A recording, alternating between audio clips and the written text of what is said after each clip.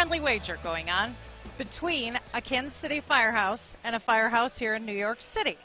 It's about the Mets and the Royals, Kansas City Royals and the New York Mets.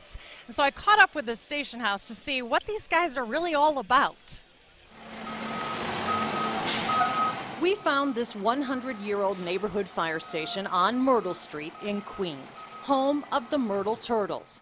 And the guys couldn't have been more welcoming. Now, these firefighters couldn't talk to us on camera per the New York City Fire Chief's orders. We hung out with these guys as they passed out Halloween candy, they made us lunch, and they told us how they love the Mets. They let us take their picture posing proudly in front of their ladder truck. They drew the line when I handed out KMBC crowns. They posed again, but with the thumbs down.